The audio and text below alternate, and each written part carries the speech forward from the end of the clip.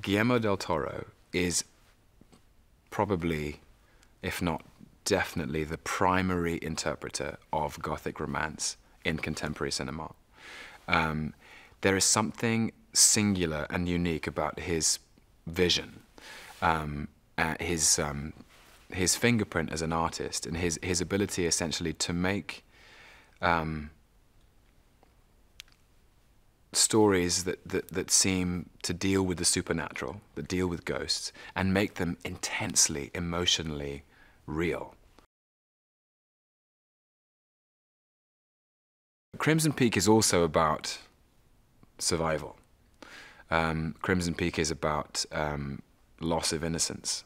Crimson Peak is about awakening. It's about acknowledging who you are. Crimson Peak is the story of a strong young woman whose strength and youth and womanhood are challenged by the darkness of a mystery behind another man and another woman from a different world. It seems to change as the story changes. At first it seems to be this genuinely romantic, opulent drama about journeys, about the journey of a young woman into adulthood, about the journey of a young man from an old world to a new world. And it feels like a lavish piece of period drama in the greatest sense, that it's very charming and it's full of extraordinary detail and candlelight and ballrooms and waltzing and beautiful costumes, and it feels as though an extraordinary drama of manners is playing out before our eyes, and then it takes a very sharp turn for the Gothic, and by which I mean intensely scary.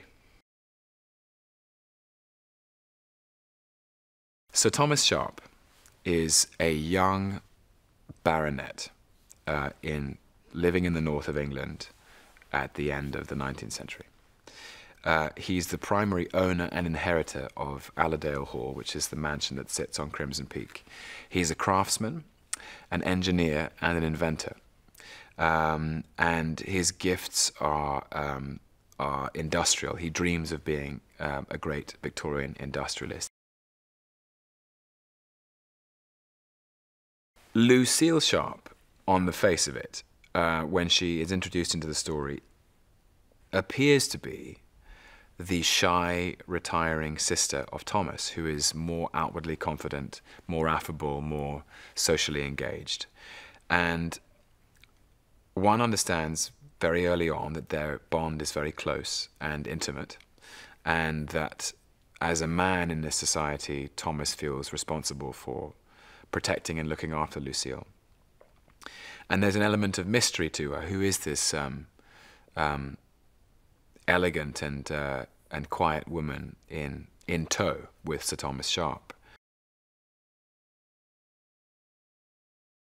In the winter, when the snow comes, the clay, the red clay that's underneath the ground, and the ore leach up through the soil into the snow, and they stain the snow a bright blood red, scarlet, or even crimson.